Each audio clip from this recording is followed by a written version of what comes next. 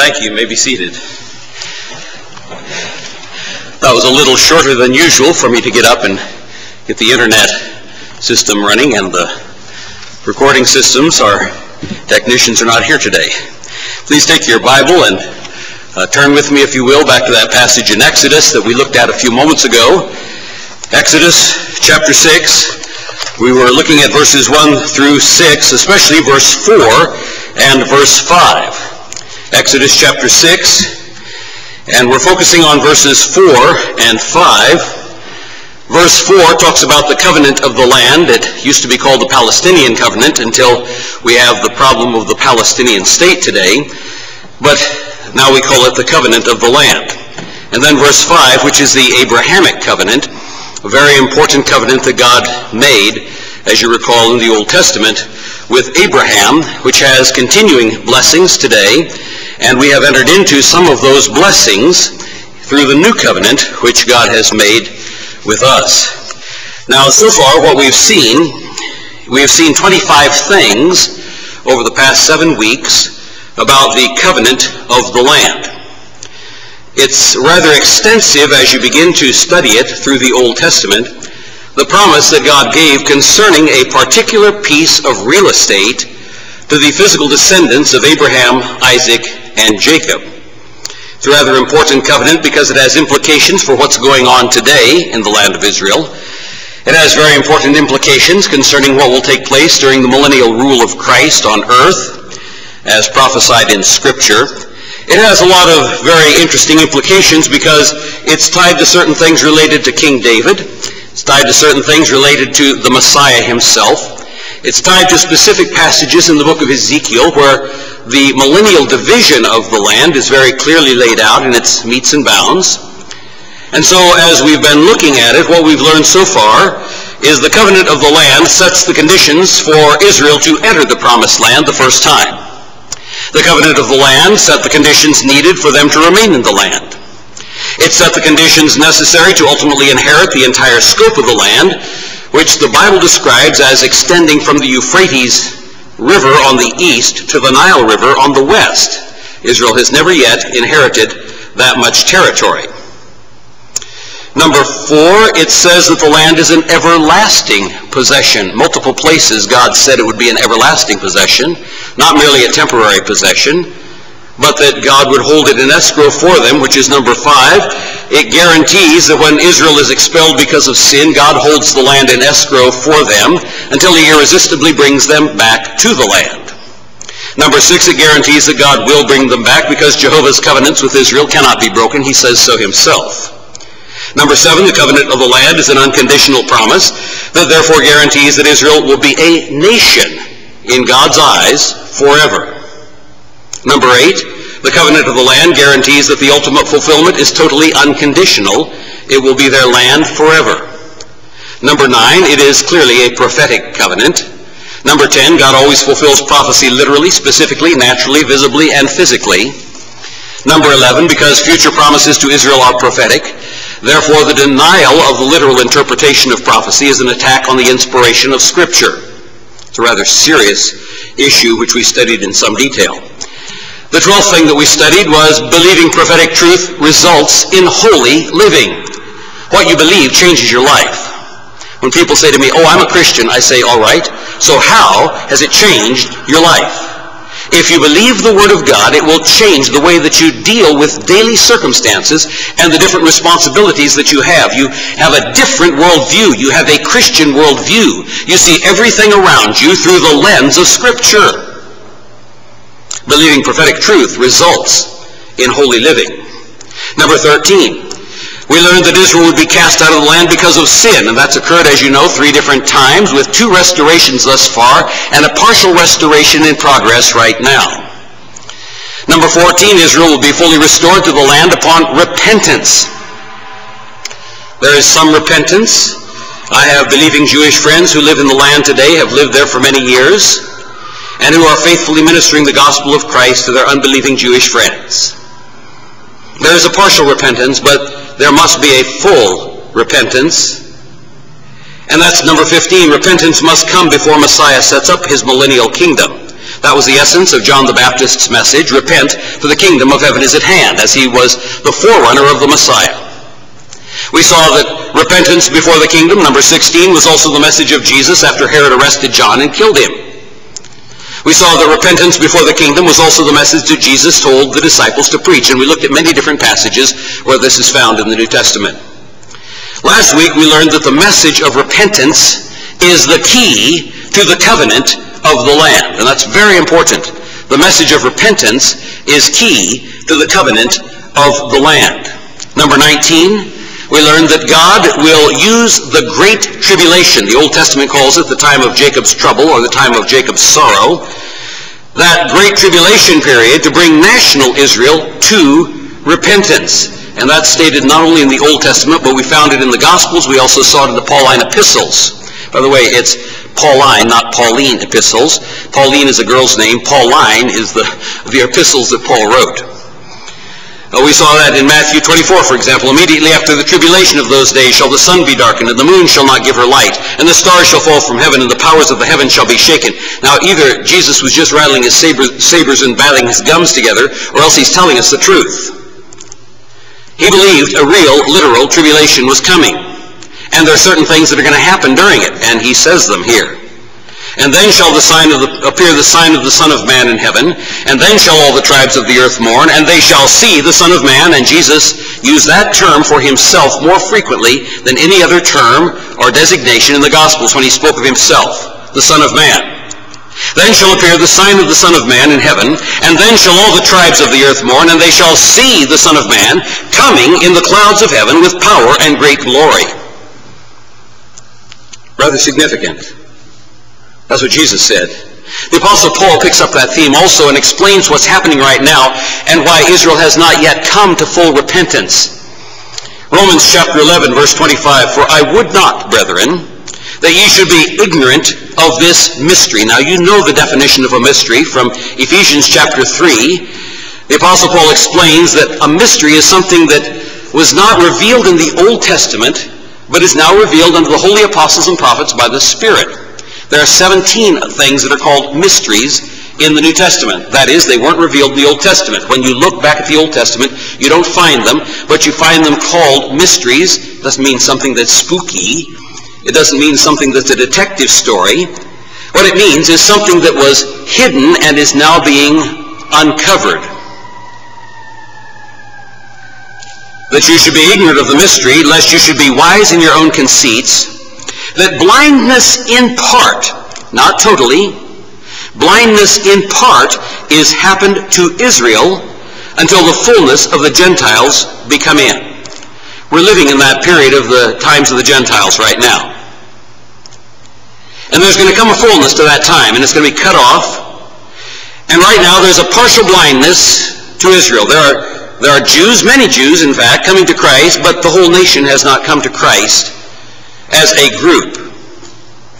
That won't happen until the fullness of the Gentiles be come in. Verse 26, and so all Israel, there is the whole nation, shall be saved. As it is written, there shall come out of Zion the deliverer, and shall turn away ungodliness from Jacob. That, by the way, is a promise that Paul is quoting out of the book of Isaiah. Isaiah chapter 59, verses 20 and 21. It reads this way, and the Redeemer shall come to Zion, and unto them that turn from transgression in Jacob. That's repentance. Remember, that's our theme. That's what we're talking about. The key to the national restoration under the Messiah will be when they repent and turn to him as their Messiah. That turn from transgression in Jacob, saith the Lord. As for me, this is my covenant with them. We've been talking about a specific landed covenant that relates to national Israel. My spirit that is upon thee, and my words which I have put in thy mouth, shall not depart out of thy mouth, nor out of the mouth of thy seed, nor out of the mouth of thy seed's seed, saith the Lord, from henceforth and forever. It's a powerful statement. That's what Paul quotes in Romans chapter 11. We notice that the covenant of the land is a promise that includes both halves of the divided kingdom. Paul has just mentioned Israel. Isaiah mentioned Israel. But Jeremiah also mentions Judah. You remember the kingdom was divided in the days of Rehoboam. 10 of the tribes went with Jeroboam the first up in northern Israel, and the southern 2 tribes, Judah and Benjamin, remained with the descendant of David, Rehoboam. The northern 10 tribes were taken into captivity by the king of Assyria, Sennacherib, in 722 BC. The southern kingdom did not fall to Sennacherib. You recall the days of Hezekiah, how Sennacherib set up a siege against the city of Jerusalem. Hezekiah was king, and Hezekiah, cried out to the Lord for help, because Sennacherib's general, Rabshakeh, had come and blasphemed the name of the Lord and had compared Jehovah to all the gods of all the nations around. Said, the gods of Sepharvaim and the gods of Arvad and the gods of these other places, they didn't stand against us because we've got the big God. Their God happened to be a god named Nisroch. And after all, you think Jehovah's good? Well, yeah, he won't help you. We're going to beat Jehovah. And so Hezekiah went and laid the scroll out, the message out in front of the Lord, and Isaiah the prophet came to him and said, understand this, because they blasphemed the name of the Lord, he's not going to set up a bulwark against this city. He's not going to break the gates of this city. He's not going to get inside this city. By the way they came, he's going to return to his own land. And that night, the Lord killed 185,000 Assyrians. It says in the morning they were all dead corpses. And so Sennacherib's general Rabshakeh and Sennacherib returned to Assyria. And while Sennacherib was worshiping in the temple of the God that he thought was so good, he was doing the good thing that his God would require him to do. He was actually in front of the idol of that pagan God. 2 of his own sons, Adrammelech and Sharezer, came in and killed him as he was worshiping the pagan God. God has a sense of humor. You think your God is so great he can't even protect you in his temple while you are worshiping him. Yes, we find that not only Israel, but also Judah. Listen what Jeremiah says. Behold, the days come, saith the Lord, that I will raise unto David a righteous branch, that's the Messiah, and a king shall reign and prosper, and shall execute judgment and justice in the earth. Verse 6. In his days, Judah shall be saved, and Israel shall dwell safely, and this is the name whereby he shall be called, the Lord, our righteousness. Judah, of course, went into captivity later under Nebuchadnezzar, king of Babylon. They didn't go under the king of Assyria, but because of wickedness, dating back particularly to the time of Manasseh, king of Judah, who filled Jerusalem with his blood, and he reigned 55 years, one of the longest reigning kings in all of the history of Judah. 55 years. He was 12 years old when he began to reign. His father was the godly king, King Hezekiah, to whom the prophecy was given that Sennacherib, the Assyrian, would not come into Jerusalem. But God had made it known to Hezekiah that he was going to die. And Hezekiah pouted. He lay on his bed, he rolled over and he wept, and he turned his face toward the wall and he said, look at all the good stuff I did for you, God. Aren't you going to give me some kind of a break for that? And so God told Isaiah the prophet to turn around and go back and talk to Hezekiah. And God said through Isaiah the prophet to Hezekiah, you're going to get 15 more years. 15 more years.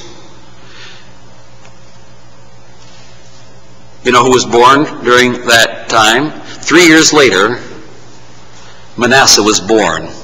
If Hezekiah had died when God had appointed his death, Manasseh would not have been born. Who knows what the difference would have been in the history of the southern tribes of Judah. Because Hezekiah fathered a son after the 3rd year of the 15-year extension that God gave to him. And Manasseh began to reign at age 12. And he reigned for 55 years. And he did every wicked sin that can be imagined. He practiced all the abominations of the nation of Israel, the northern tribes. He practiced all the abominations of the heathen. He practiced witchcraft and sorcery. He practiced astrology. He set up special places on the 2 different sides of the court of the temple for astrological worship. And even though there was a later repentance under Josiah, God said, yet because of the sins of Manasseh, I'm still going to send judgment on Judah. Nebuchadnezzar attacked in 605 BC. That was the first deportation. Then he attacked again in 597 and leveled the city of Jerusalem. And then in 586 he made the final deportation to the land of Babylon, which is where we find Daniel and Shadrach and Meshach and Abednego, Hananiah, Mishael, and Azariah. And then we find Daniel at the end of a 70-year period of time, because Jeremiah, the one we've just been reading, Jeremiah prophesied that the Babylonian captivity would be 70 years long exactly. God's prophecies are not fuzzy. They are exact, precise, specifically, and literally fulfilled. And that's what you find in the book of Daniel, why he begins to repent and fast and pray that God will bring them back because the time is almost finished.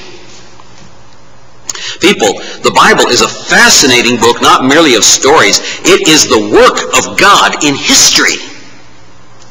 And there's a real God. There's a living God. And so as we talk about the covenant of the land, remember that. That is the God who made these promises to a nation which wasn't in existence for 2,000 years, and God built them as he promised, specifically in his word. In a day, a nation was born, 1948. And they're coming back, as he said he would draw them, as with a fisherman's hooks. He would draw them back to the land, yet in unbelief. But there would come a time when God says, all right, I've drawn you back, now I want you to repent.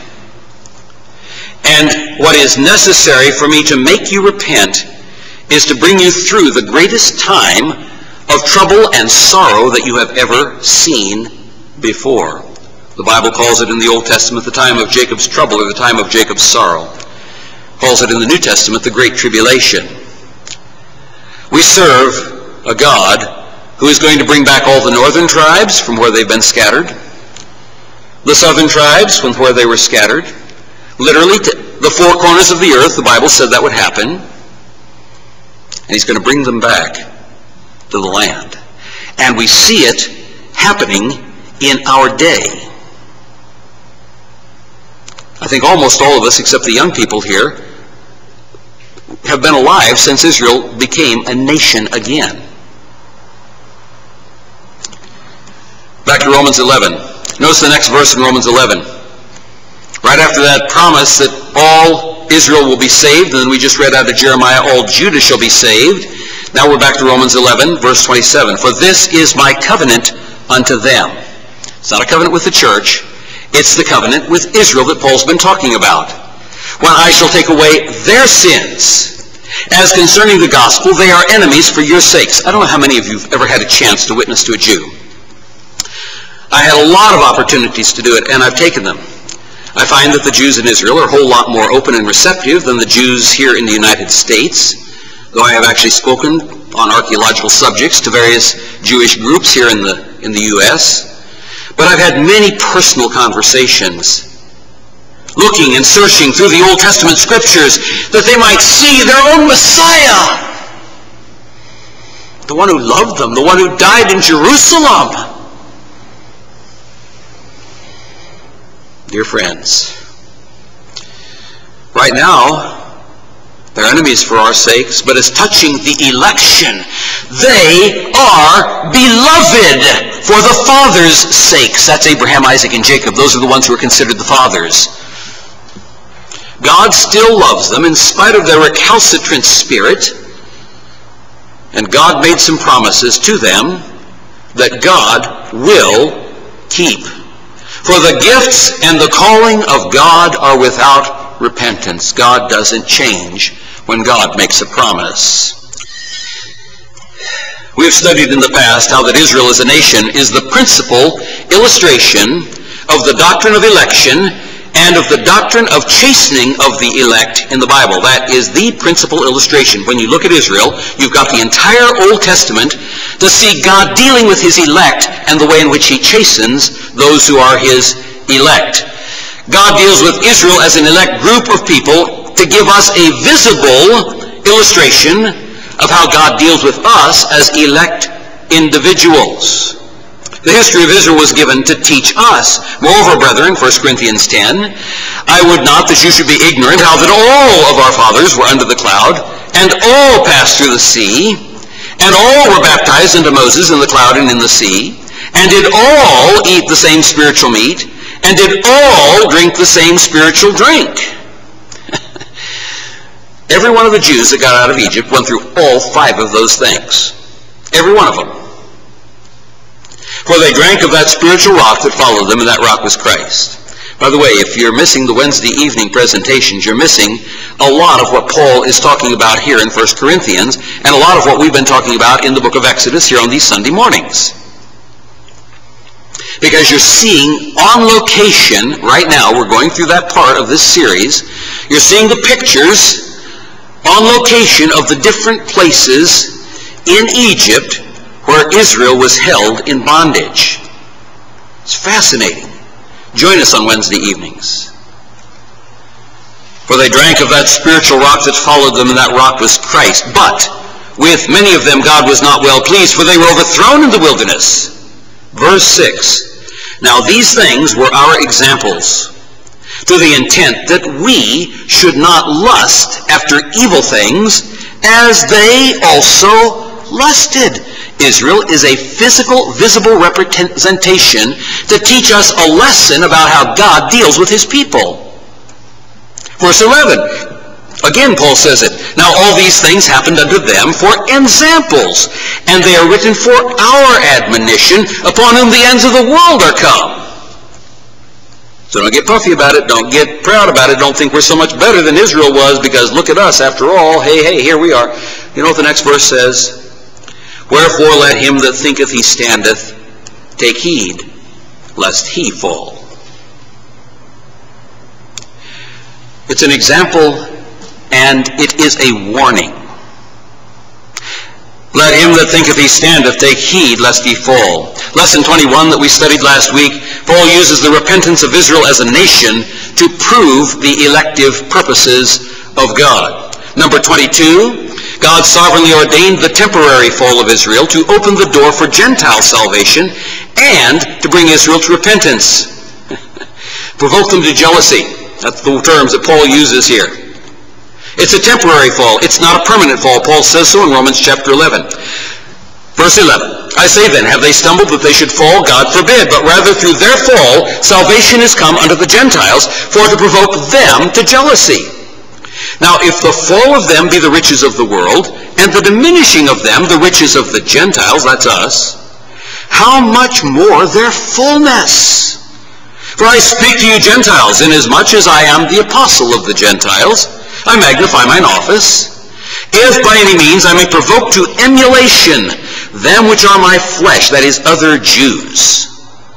Get them jealous about it. Whoa, God is blessing Gentiles. Hey, he's our God.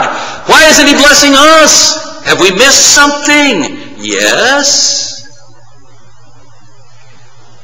His name is Yeshua HaMashiach, Jesus the Messiah. If by any means I may provoke to emulation them which are my flesh, and might save some of them. For if the casting away of them be the reconciling of the world, what shall be the receiving of them but life from the dead? For if the first fruit be holy, the lump is also holy. If the root be holy, so are the branches. God himself, the Messiah, is the root. Some branches were broken off, but those branches, which speak of Israel, as Paul goes on to explain, can be regrafted in. We, as a wild olive tree, were grafted into the root, and we don't sustain the root sustains us. And God's going to take the branch that was broken off and graft it back in. Paul goes on to say that all the way through verse 25. In other words, the church does not replace Israel. The church does not become Israel. The church is merely grafted into the root, according to Paul in Romans 11. Israel as a nation will be regrafted when Israel as a nation repents. That is so key. That is why you need to pray for the peace of Jerusalem. That is why you need to pray for repentance in Israel.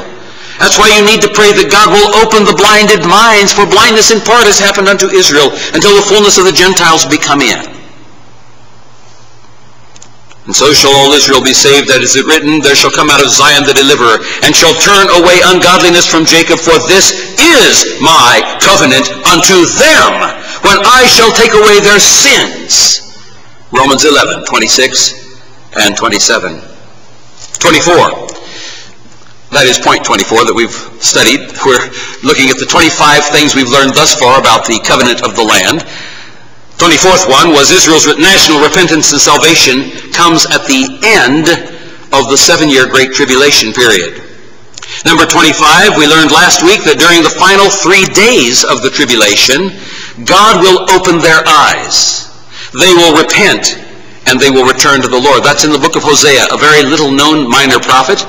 You should study it, you should read it. We've talked about the content of Hosea and how Israel was like an adulterous wife to God, and how God said he would redeem her, even as Hosea was told to buy that adulterous wife back off the slave market after she'd gotten so low and had been with so many different men. And that's how Israel was with all the pagan gods. She'd gone whoring, as the Bible puts it, after all these false gods. Finally, she was being sold on the slave market, and God told Hosea, go buy her back. Because that's what I'm going to do with Israel. Even though she's running around like a whore against me, I love her, I made a promise to her, I will buy her back. That's a powerful promise that God makes to a nation in rebellion. You remember those verses, Hosea 6, verses 1 through 3. Where there is this repentance, here at the end of the tribulation period, come and let us return unto the Lord, for he hath torn, and he will heal us. He hath smitten, and he will bind us up. After 2 days will he revive us. In the 3rd day he will raise us up, and we shall live in his sight. Last 3 days of the tribulation. God has to drag them through that horrendously horrible period of time, worse than anything they've ever known before, because that's what's necessary to break their stubborn, rebellious hearts, where they cannot have any other option of safety and salvation, where they must turn to their Messiah. Then shall we know, if we follow on to know the Lord, his going forth is prepared as the morning, and he shall come down unto us as the rain, as the latter and former rain upon the earth. That proud, independent spirit will finally be broken when they see they have no hope in the flesh. And as I said last week, no hope in their military genius, no hope in their technical skills, no hope in their incredible culture, no hope in their talents and abilities, no hope in their grit and determination, no hope in their wealth and possessions and ability to blend in. They will have no place to turn, no place to hide. Their only option left is to turn to the Messiah and to cry for his deliverance. They trust their Iron Dome today, the IDF, the Mossad, their banking skills, Jewish donations from around the world, their creative inventiveness, their human strength, their skill. But the end of the time of Jacob's trouble, the end of the time of Jacob's sorrow, the end of the great tribulation, all of that's going to be taken away. Only the Messiah will be left for them. And he will deliver them when they cry to him. Number 26, new material. Chastening, which is what God will have to do with Israel, and which he does with us. Chastening is proof of 3 things. The tribulation is the ultimate form of chastening, if you can imagine that. But chastening does 3 things. Number 1, it proves God's love. That may be tough for you to wrap your mind around, but you're going to see it in Scripture in just a moment. Chastening is proof of God's love. Number 2, chastening is proof of God's election. Chastening is proof of God's election. And number 3, chastening is God's guarantee that you will come to repentance. Chastening is God's guarantee that you will come to repentance. He just doesn't shrug his shoulders and walk away. You remember what we read back there in Romans 11:28? It's concerning the gospel, their enemies for your sake, but as touching the election, they are beloved for the Father's sakes. There are two of the issues right there, election and love. The proof of God's election and the proof of God's love. Touching the election, they are beloved. They are loved. They are loved. God doesn't do this to them because he hates them. God does it to them because he loves them. Don't you know Hebrews chapter 12, verses 5 and 6? Written, by the way, to the church at Jerusalem before the destruction of Jerusalem in 70 AD by Titus, the Roman general. It was written to warn them not to go back to the old ways, not to compromise, not to go back trusting the law, but to recognize their freedom in Christ. That's what Hebrews is about. 5 warning passages in the book of Hebrews. And there's this immense discussion about chastening in all of that. Written to Jewish believers in the city of Jerusalem before the destruction of Jerusalem. Chapter 12, verse 5. And ye have forgotten the exhortation which speaketh unto you as unto children. My son, this is a quote, by the way, from the book of Proverbs. My son, despise not thou the chastening of the Lord, nor faint when thou art rebuked of him. Now get verse 6. What does chastening prove?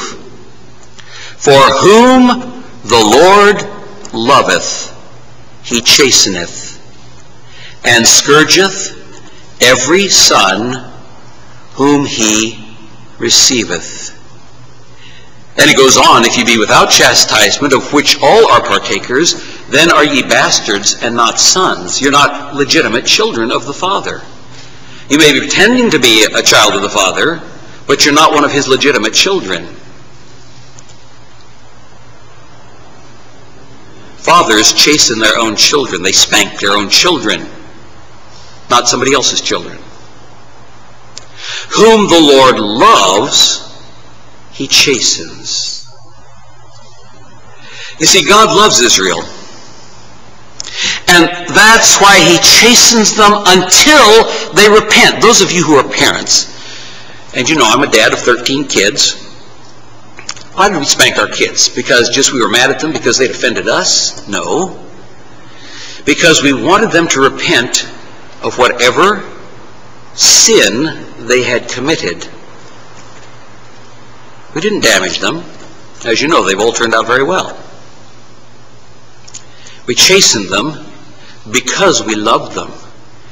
Sometimes it was with a broken heart that we chastened them. Until they cried and said, I'm sorry, Abba. Or to my wife, I'm sorry, Ima. Whom the Father loves, he chastens, and scourges every son whom he receives. We did it because we love them. God chastens his people because he loves them. He chastens them until they repent. God chastens his recalcitrant children. God himself said, and he said it quite a few times, that Israel is a rebellious, stubborn, and stiff-necked people. Those are the three key words that God uses for Israel in the Old Testament. Stubborn, rebellious, and stiff-necked. Let me just read you a few verses.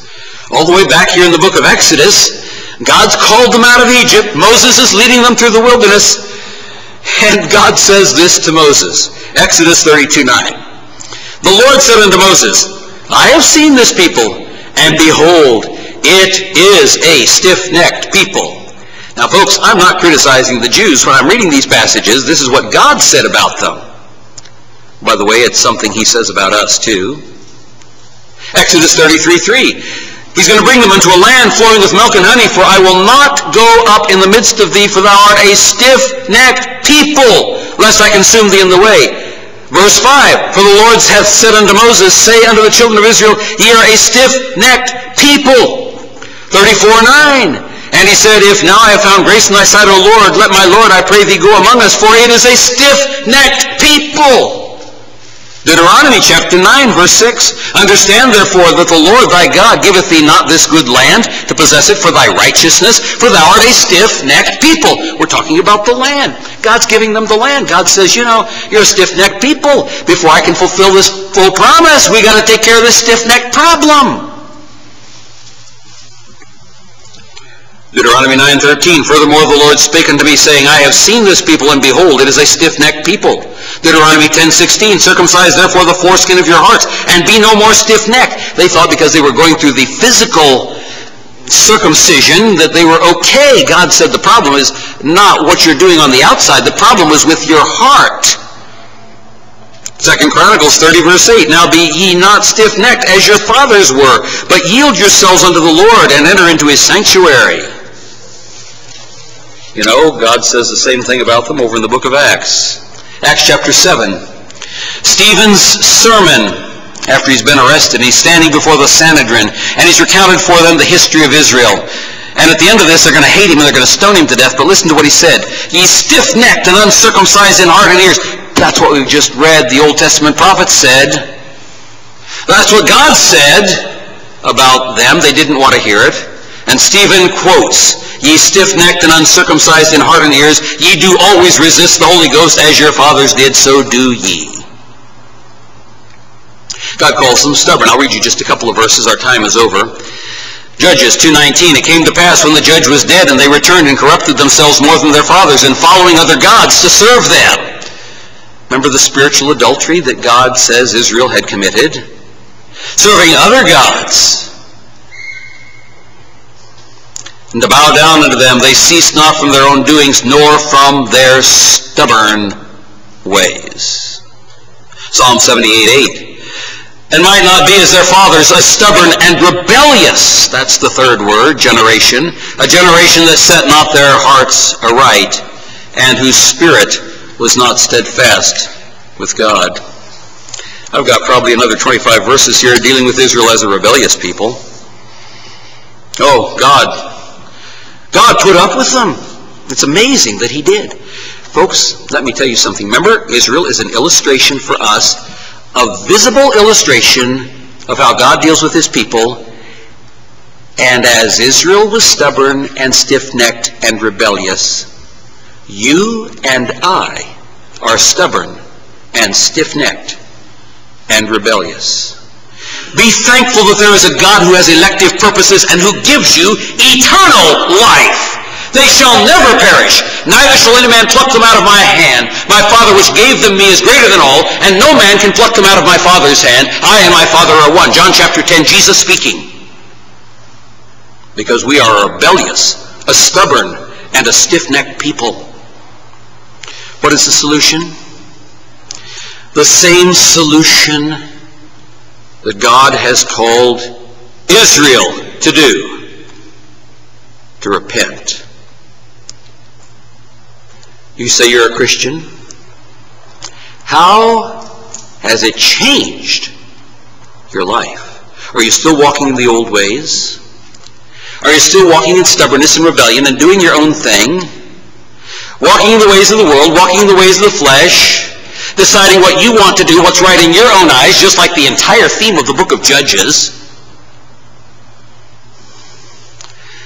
Or have you turned 180 degrees? Metanoia, the Greek word, means to turn around 180 degrees and go the other way.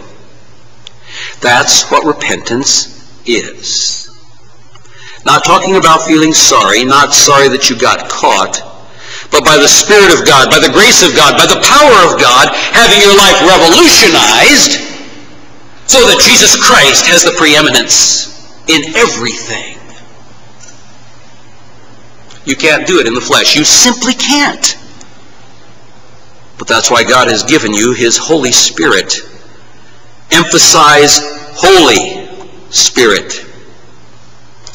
Be ye holy, says God, for I, the Lord your God, am holy. Well, our time is up. We'll have to pick up there next week. Our gracious Heavenly Father, we thank you so much for the opportunity that we've had today to study your word, to hear what you have said, not merely about Israel, though there are great and precious promises for them, but how they are an example for us. That we should not lust after the same things that they lusted after, that we should not fall into the same sins that they fell into, that we should not be a stubborn people, a stiff-necked people, a rebellious people, while we put on a pious face like the Pharisees did, when ultimately they stoned Stephen to death. A man who pointed out to them that they had rejected the very Word of God, the living Word, the Lord Jesus Christ. Father, again we pray for Israel. We pray for the peace of Jerusalem. We pray that your Holy Spirit will make a great sweeping movement across the Jews and bring salvation before the tribulation comes upon them. For you will bring them ultimately as a nation to repentance, because you love them. Whom the Father loves, he chastens and scourges every son whom he receives. Cause us to learn from that, Father, that because of your elective purposes, because of your great love, you will use chastening in our lives if we refuse to walk by faith in obedience to the Word of God. But you empower us so that with joy we can do it if our stubborn will but be broken. Father, we commit this your word to you, to use in our hearts as you see fit. For we pray it in Jesus' name. Amen. Our closing hymn for today is hymn number 568, May the Mind of Christ my Savior